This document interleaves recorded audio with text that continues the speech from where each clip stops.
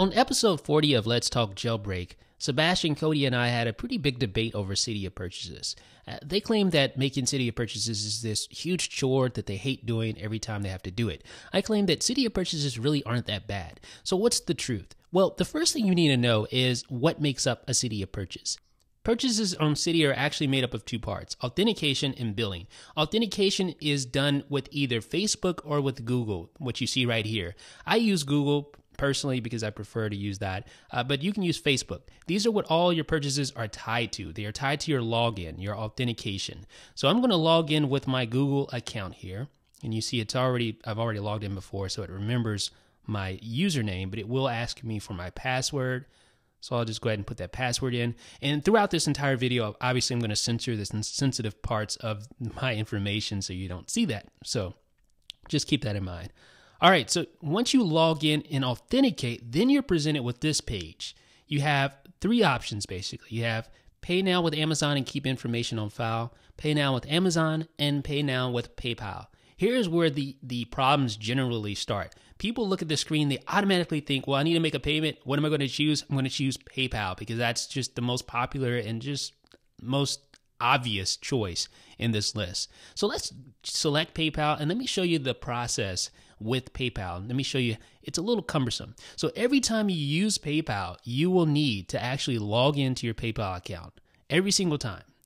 So not only do you have to authenticate with your authenticator, which is Google, but you'll have to log in with PayPal and then choose Pay Now. So that's understandable why people would think this is a cumbersome, annoying process to have to do every time, because you literally have to log in with your authenticator, which is either Google or Facebook, and then you have to log in again with PayPal to make your transaction.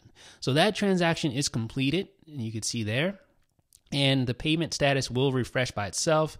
And you can just go ahead and close that.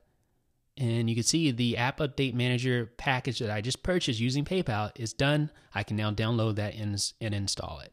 So that's the PayPal process. If you want to go through PayPal, you can do that process. It's a little drawn out and you have to log into PayPal every single time you do this. And that is why Sebastian and Cody find this process incredibly annoying, and I don't blame them. It is annoying if you have to do that every time. But fortunately, you do not have to do that every time. And that's the argument that I was making on that episode of Let's Talk Jailbreak, is that you do not have to log in with your payment processor, with the service that processes the payments every time. You don't have to do that. Another thing that you'll notice is that if you don't close out of Cydia after logging in to your authenticator, which was Google, you'll see right here that it automatically takes you to the payment page, the payment method page. So you don't actually have to log in with Google again. And you can use the Amazon Keep My Information on File to make the process even faster. You notice I just exited that payment portion. I tapped it again, and no authentication with Google required because I did not close out of Cydia. So that makes it faster in itself. But now let me show you something really cool. I'm going to use this top option here to keep my information on file with Amazon. And what does that do? Well, actually, it explains what it does once you tap that little button there. So I'm going to just read to you what this little information box at the top of the screen says once you tap that. So you see right here, it says you will only be charged 99 cents now and will not be prompted to enter your information again until total charges exceed your limit. So you can choose a limit of $10, $20, or $50. And this is not going to be charged to your account immediately. This is just the amount of purchases you can make until you have to authenticate with Amazon again. So that prevents you, or that eliminates the need to have to continuously log in every time you want to make a purchase, because basically you're saying, okay, I can make up to $50 worth of Cydia purchases without having to log into Amazon and verify.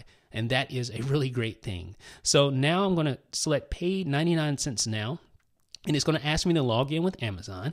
So you just want to log in with your Amazon account, and I'll do that now. Obviously, I have it all censored out and stuff like that. But the point is, this is only required one time for every $50 worth of purchases that I make on Cydia. And that is the really great thing. That's what separates the Amazon login, that top Amazon login option, from PayPal. You don't have to continuously log in and verify with Amazon every time you make a Cydia purchase. That's what makes this option really great, and that's why I use this option all the time. Once you do log in, it's going to ask you to select a shipping address. Just choose an address that you have on file with Amazon. Doesn't really matter. You're not shipping anything. And then also choose the credit card. If you don't already have one assigned to your account, you can just put your credit card information in. I already have one assigned, so I just select that. And then confirm once you verify. You see it's valid for a whole year, so you can have a whole year before you have to log in again, or if you hit that $50 threshold, then you have to log in. So whichever one comes first. So the process is completed. I made that purchase. And now the big news here is that I can go back out, open up another tweak, and install that tweak, download it, purchase it without logging into anything. Because notice I haven't closed Cydia either. So I don't have to log in with the authenticator, and I don't have to log in with Amazon because I've kept that information on file for up to $50. So let me show you what I mean. Here's Unlocker. I'm just kind of running out of breath here. Here's Unlocker. I'm just going to tap purchase product. Notice since I haven't closed Cydia, I don't need to authenticate with Google, first of all. And I also do not need to authenticate with Amazon because I've kept my information on file. Below, you see where it says clear payment information. I can do that if I want to eliminate this and resubmit my Amazon credentials or something like that. But you don't want to do that unless, there's some special reason why you want to. All right, so I've made my purchase with no logins whatsoever with this unlocker tweak. So now you see package officially purchased. Now you can see why I say Cydia isn't that difficult to use to make purchases, because it's not. Now, if you do close out of Cydia, you will need to authenticate with your authenticator, which is Google, but you only need to authenticate with Google. That's it. You do not need to authenticate with Amazon because we kept the information on file. So you see right here, Cydia store purchase. You need to sign in with Google once, just like at the App Store. You need to sign in with the App Store. If you're outside of the threshold for the App Store, you'll need to sign in again to make a purchase. Same basic premise here, except when you close out of Cydia, you have to sign in again. All right, so I'm going to make that payment now. Payment made. Super simple. I'll just reload. Success. And now I can officially install Cloaky. So you can see, folks, that yes, Cydia purchases are super simple and they're super easy. It really isn't much to it.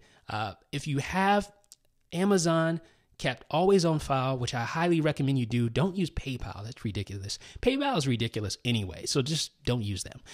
Use Amazon. Keep your information on file for $50. It's not going to charge that whole $50. It's only going to have that threshold, the $50 threshold. So once you bypass that $50, you will have to authenticate again. But that's going to take a while with Cydia purchases. I mean, most tweaks are like 99 cents. So you have a lot of tweaks you can purchase, and you can see I've purchased a lot of tweaks over my lifetime with Cydia, and I recommend you do too. Pay for your purchases, folks. These developers work hard, and make your payment process very easy using this technique, and you will have a much better time with Cydia, and you won't hate it nearly as much.